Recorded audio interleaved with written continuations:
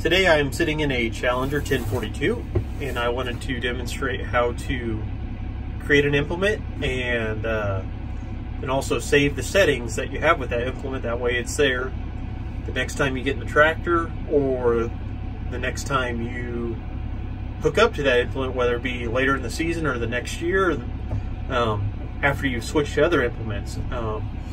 So first thing I'm going to do, I'm going to go to, I can either use my quick jump here, but I'll show you how to get there. So I'm going to go to my task dock.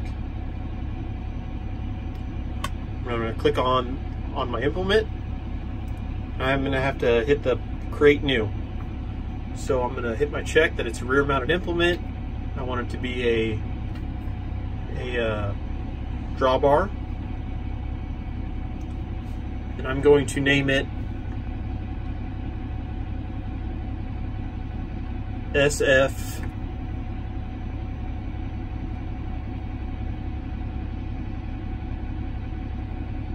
1436.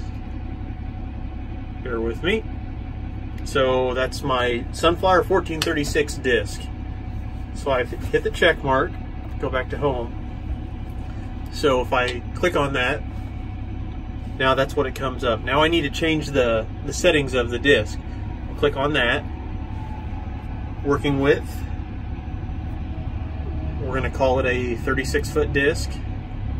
Make that 36-foot 0. I'm going to leave these alone. Those are measurements you'll need to make from the drawbar to the center of the tool and from the drawbar to the back of the tool. That's for your mapping. It already calculates your center distance. If you wanted to make a painting trigger, so for your start, it always defaults to plus and plus. So if I hit minus, so then when I click that, click the hydraulics. So when I drop my disc, it's going to start painting on my GPS. So I'll go ahead and hit the return button. I want to change my overlap. It always defaults to 4.25 inches, so I'm going to make that 0, and I want it to overlap 6 inches. So that's where you want to put your overlap in. You don't want to put it in with your working width. That's going to screw things up. So put your overlap in there, and you'll be happy. So you hit the return button. I'm going to hit my home key. So now, if I go to my GPS settings, and I click on my implement, it will have all that in there as well.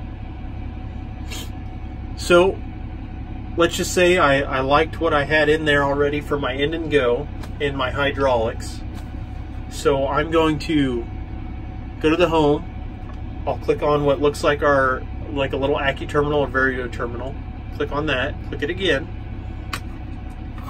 Now I want to save this, so that's the ABC. So I'm going to click on that. And I'll click on a blank spot and hit ABC. SF 1436, or you can call it disc, or whatever you want to call it, whatever you're pulling. Hit the check mark. So now if I go back, before this didn't say anything there next to the floppy disk. Now it says Sunflower 1436. So that's how you save an implement now. So that will be in there. It'll save all your hydraulic settings, anything you change, your end and go, TMS, anything in here that you change, it'll save with that implement. And if you can always go back in and save it the same way. Just click on that. You made a change.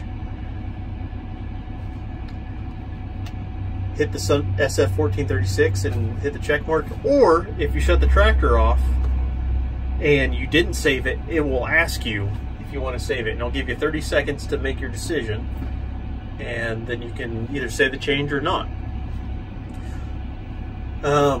Anyways, that's all I got today. I hope this helps. If you're new to these machines or you're wanting to learn a little more about them, it's a real easy way to store all your implements and keep them safe. That way you or whoever else is running the machine can switch them easily, and everything's there that you want to be there the next time you hook up to that implement.